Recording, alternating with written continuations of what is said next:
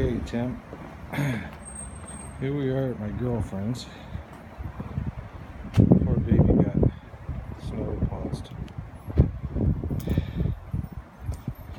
After I just had it detailed.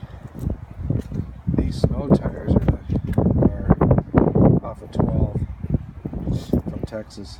They're shiny. They need to be sandblasted and powder coated or whatever. There's no dents in them, just they're kind of crappy. Like, let me see. Oh, there's a little bit of stuff, but they polish up okay. So there you go. Crap. So it's a little dirty, but I'm not trying. There's snow on the seat. There's the thing. Look at the dirt. I just had this thing detailed, but you see the plastic? It's a little sharp. I think that could be just popped off. Take all the chrome off and leave it black. That's normal. And then this D, that's coffee. This D doesn't light up, which I've seen a guy on YouTube take this all apart and resolder a little light in there, but that is never going to happen with me. So it looks like the 15, only that smaller thing. I actually like the radio.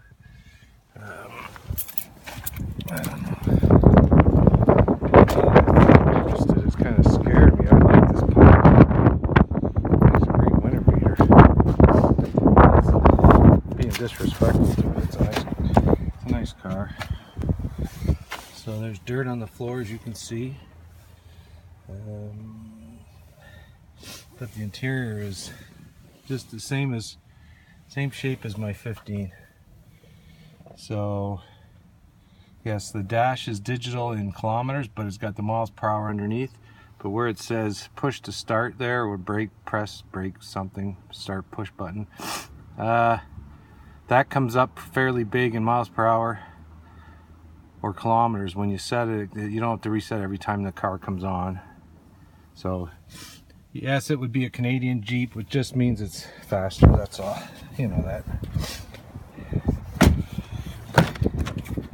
So the back is fairly clean. A little bit of snowflakes coming in because, like I said, just had this thing detailed under the hood, everything.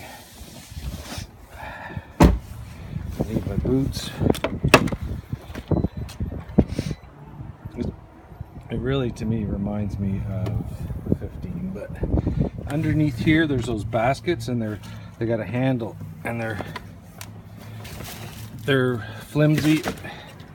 I leaned on my 15 and cracked one, and I did it here, which is my own stupid fault, but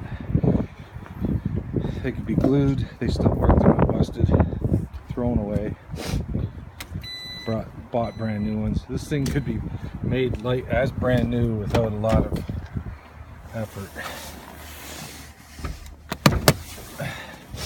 Under the hood, I don't know if it's still clean. It is. No stone chips on the front.